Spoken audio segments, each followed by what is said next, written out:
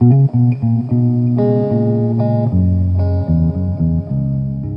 everybody, I just thought I'd sit in front of the camera today and do a quick vlog. It is Friday morning, what day is it? May 22nd already. Still drinking my morning coffee. I will be live on Ustream later today, which will be recorded and posted to YouTube sometime over the weekend. And you're probably not seeing this until Monday. But if you haven't watched if you didn't catch me on Friday on the live Ustream, the recording is on my channel, so you can go look at it. And it's going to be a 2-hour video. The Ustreams are always really long, so, you know, just sit back, play me in the background while you're having your coffee, or, you know, speed through the boring parts where I'm repeating myself about, you know, you guys need to stay in social stream because I, can't see chat. I'm already assuming that's going to happen. I do know that when you're watching me on Ustream, there is a way to turn off the postings to Facebook and Twitter. I don't remember exactly how to do that, but I do know there is a way to do that. I don't know.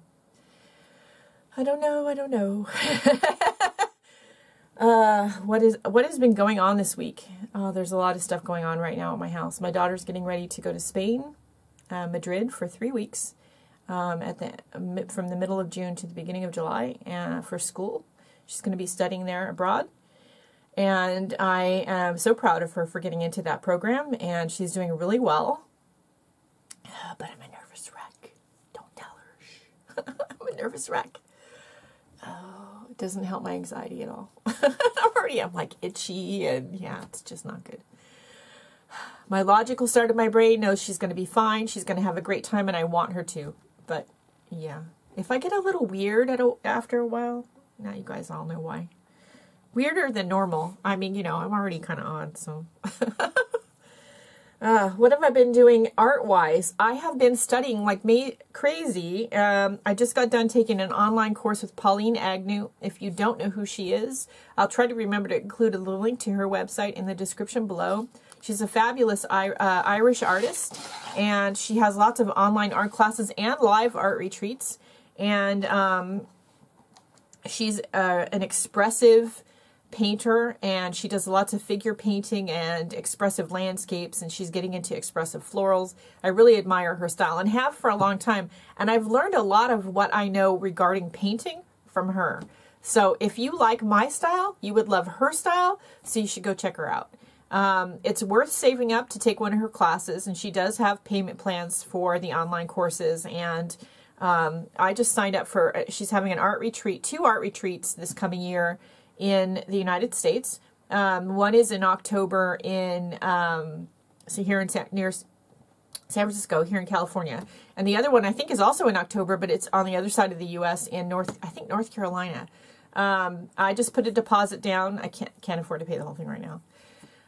Which might mean I don't get a room and have to drive in every day from my house. So thankfully the retreat site is not too far from my house, in case I end up doing that. But I did put my deposit down, so I at least have a space at the work table. And I'm looking forward to it. That's going to be a lot of fun. And so anyway, I also have been, I got some DVDs from cheapjoes.com. If you don't know Cheap Joe's, go over to them. Again, I'll try to put the link in the description below. It's a really great online art supply site, and they have a YouTube channel too, so look them up here on YouTube.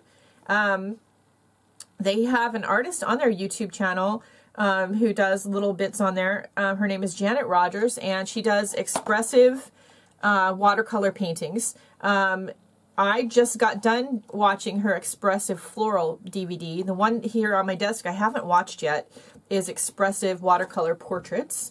And if it's anything like the floral DVD, yeah, I'm going to love it. And I'm wishing we still had a portable DVD player, because I'm going to want to take these DVDs around with me and watch them when we're in the car on road trips and review them ad nauseum. Because there's a lot of little techniques in here that you want to just review and do and go back to. And yeah, they're really great.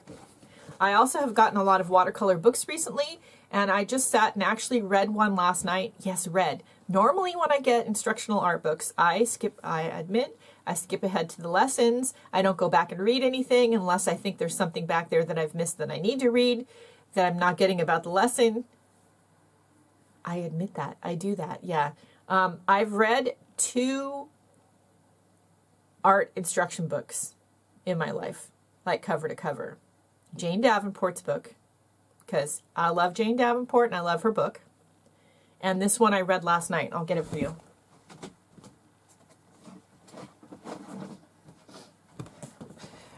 So again, this is about expressive watercolors, and this book is specifically about color and light in watercolor by Jean Haynes, and it's called How to Paint Color and Light in Watercolor. The cover looks like this. And I got it from Amazon. I'm sure you could get it other places. I would recommend that you check first at your library, especially if you're on a budget. They may have it, or one of the other branches may have it, and you can get it and have it sent over to the branch closest to your house and get it that way. It's not a thick book, so it didn't take me very long to read. And it has a number of lessons in it that I can't wait to try, including a fuchsia study. And there's a number of other lessons in the back of the book. So you will see a lot of these show up on social media. So if you follow me on social media, I will be posting these little studies as I do them next week. The one I can't wait to try, but no, I won't skip ahead. I'll do them in order that they are in the book, but there's actually 2 that I want to try. There's one for this expressive landscape or urban scene. I don't know if it's based on a real place. Let's see.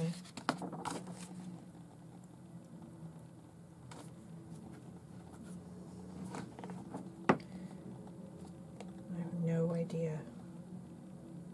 It just is called Celebration of Color. It looks like it's like a castle. It could be, you know, kind of anywhere, or some kind of a cityscape.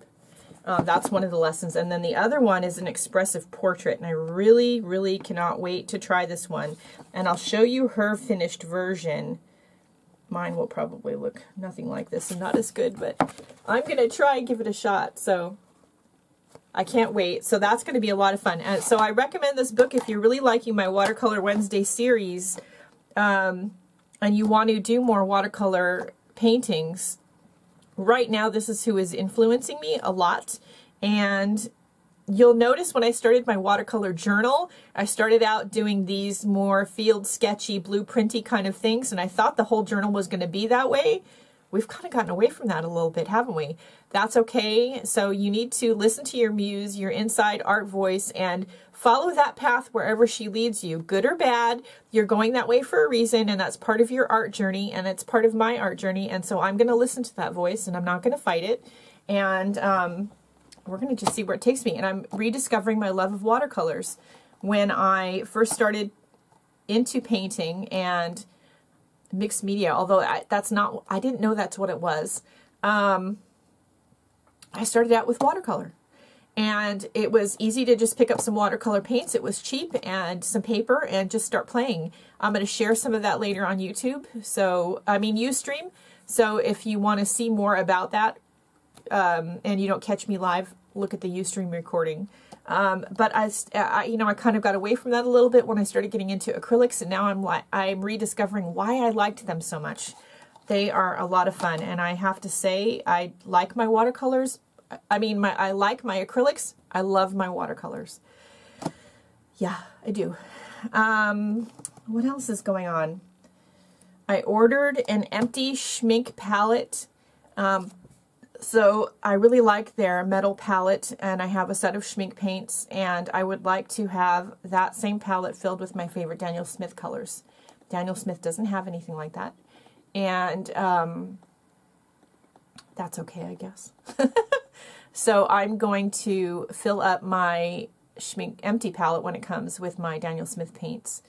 And then when I am going on art retreats or on longer trips, then it is going to satisfy me to just have a small, like the Koi palette, and I really am going to want like a wide range of colors. Then I can bring the Schmink and the Daniel Smith palettes with me and stuff them in my art bag to go, and I love that idea. And I may switch out my Cooking Club bag, because I do have a bag for my cooking club stuff, it may become my watercolor bag. I'm thinking I like that idea. So we'll see what happens. Ooh, this weekend we are instilling at my house, for all you moms out there, of adult kids or little kids, minor kids still. Anybody who lives at your house. Everybody who lives at my house is required to be here on Sunday. And not for the reasons you think. Once a month we're having a house cleaning and purge day. Everybody who lives here is going to help clean the house. Usually this is for bigger cleaning jobs. Like this weekend, the major project is cleaning the windows and inside and out. I also have, of course, other things on the list like dusting and, cleaning the bathrooms, vacuuming and all that. We're also going to go into every single room in the house. Every room. Purge at least one thing. It could be a big thing. It could be a little thing. It doesn't matter. But one thing in every room in the entire house. We've lived here since 1992. And although maybe once or twice a year we clean out a closet or get rid of old clothes and donate them, we don't do a lot of purging otherwise. We have a lot of stuff. I don't want to live here forever. We do have plans to retire somewhere else. And although we don't know where that somewhere else is yet, I don't want to leave the purging and packing. The last minute. There's too much stuff. The art room alone could take up a whole truck. And yes, that includes the art room. Although I'm constantly purging the art room, so there's less. There's still stuff in here I could get rid of. Stuff that I don't use and I've just honestly kept for sentimental value. But anyway, I think it's going to be good. We'll see how it works, but I think it's going to be a good thing. And I would really like to get the whole family into doing that on a regular basis and not continually having us bring stuff in, but we bring stuff in, something has to go out. My little sister, Elizabeth, love you if you're watching this. She's tried to tell me I should be doing that for a long time. And, I just don't listen well. I don't know.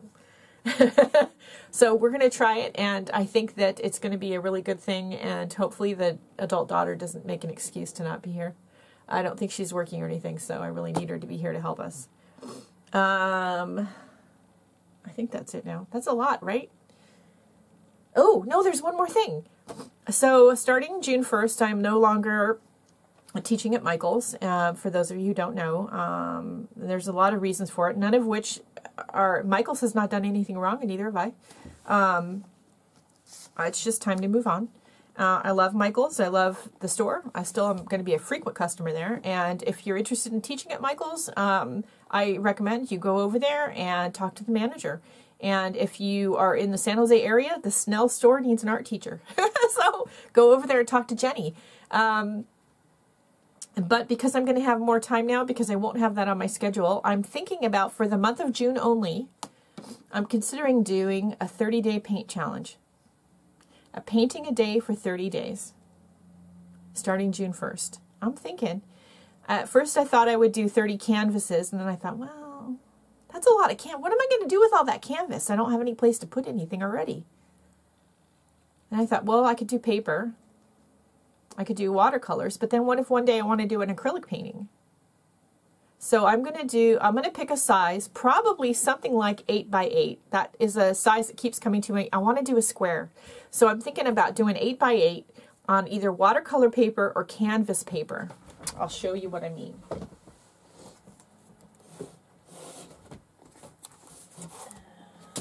As soon as I find it, I will anyway.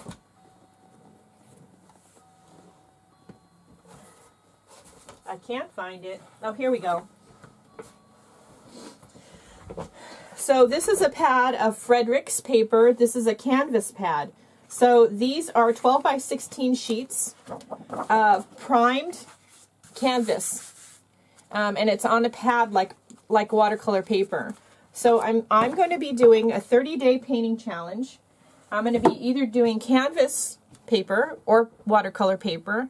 And I'm going to do a painting a day for 30 days. Now, I won't necessarily be showing them all on social media, but I am going to film them all. And they will be on YouTube. They may be bundled into days. Like I may not show one every day of the week, but I may bundle them and show like 3 of them on Monday and 3 of them on Wednesday and that sort of thing. Or I may bundle the video clips into one video. I haven't decided that part yet, but I do want to film them all. We'll see how that happens. I may film them all, schedule them every day, and then I may just schedule them out so, you know, they post whenever. I think it's an interesting challenge. Maybe you want to take it with me. What do you all think about it? Would it be something you'd be interested in watching? Let me know, okay? All right. Don't forget to have a great day. Have a great holiday weekend, and do something nice for yourself because you deserve it, and I'll see you later.